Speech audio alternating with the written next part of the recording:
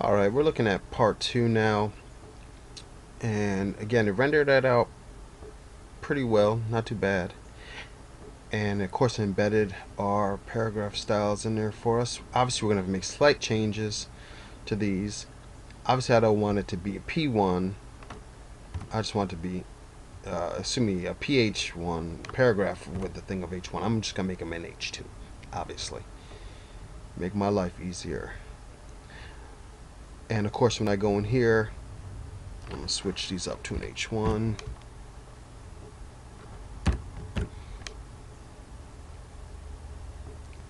And in H2. Okay, so that's taken care of. Now what you'll notice first is the first div here will be the overall name of the article, or excuse me, of what we saved our InDesign for. For us, we don't want that.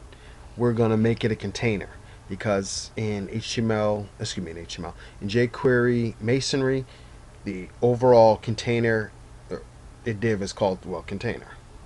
Well, actually you can name it pretty much anything, but consistency, because I already have it as far as styles, call it container.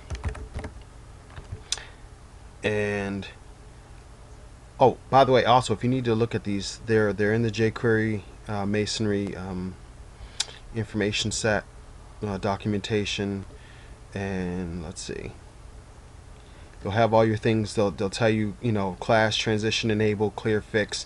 You really want to make sure that you have these in there, and it's always better to copy and paste it if you're afraid you're going to get it wrong. But again, it's in the jQuery masonry documentation. Alright, so put it in there.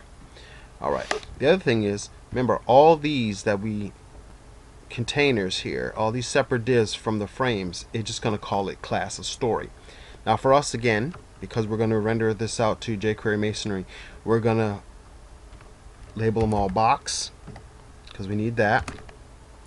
The next thing I'm going to do is I'm going to label each one of my paragraphs a class that does not exist yet. And really, it's a class that is a CSS class, but we're only going to interact with it with jQuery, so we won't even worry about it. So first, for the first paragraph,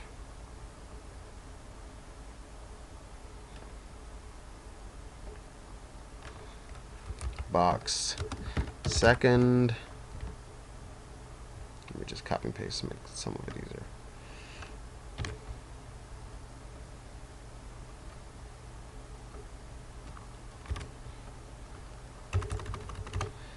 Third,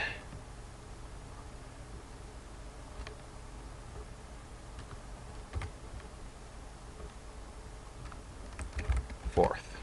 All right. And again, the reason we're doing that is because we want it to interact and be animated when it goes through. I'm going to name fourth, so I'm going to number them so that when we go through and put in the jQuery masonry, I can then say, oh, when the screen is this big, do this to this particular class of column. And again, if you looked at the other ones from before, you're familiar with this. Alright, so again, those are in there. Pretty simple. We're going to make some additional changes. And again, if you already have these, it will make your life 10 times easier. But let's look at actually the picture.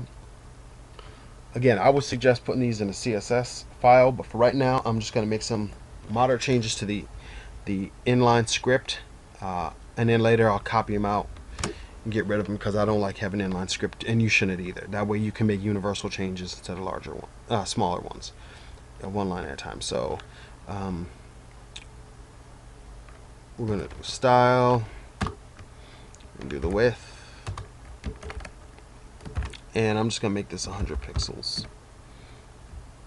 And also I want to float it to the right. Alright, save, and let's see what we're looking like so far. Actually, you won't see too many changes in this right now. This is where I would suggest, at least to get a visual cue of where you are, to actually copy and paste in your jQuery masonry code. It will give you a better idea of where you are and what it's going to start to look like. Let me pause for a second. Alright, once we pop the jQuery masonry code in, it will look like this, and we'll start there next time. See ya.